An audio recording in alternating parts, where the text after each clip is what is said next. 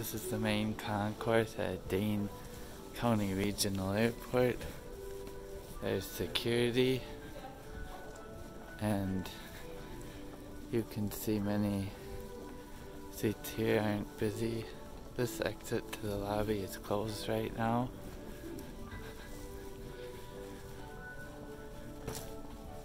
This is November 2020.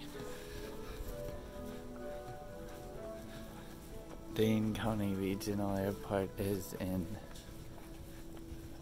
Madison, Wisconsin, the capital of the state of Wisconsin. And it's probably my favorite airport in the state. It's clean, not too big, not too small, and has very efficient security, and you often get through it fast. I have TSA pre-check, but I didn't even need it this time. I was literally the only person in line. But they do have it, and there's some shops and restaurants available here. Home of the Badgers. But overall, it's a great airport. I find a nice size, enough connections to get you where you're going, but small enough to be easy, clean, and efficient.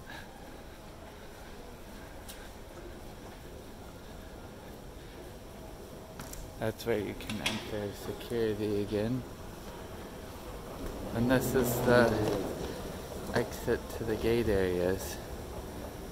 I like it because you have Delta, American, United, and other airlines, including, I recently saw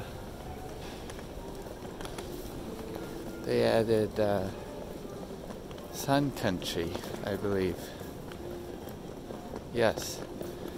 Delta, United, Frontier. Frontier is relatively new addition, I think, as well. And then American down here.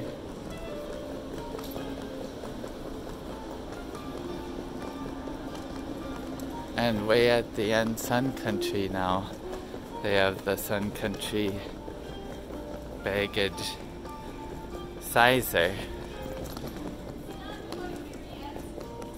During the pandemic, I'm not sure how many Sun Country flights are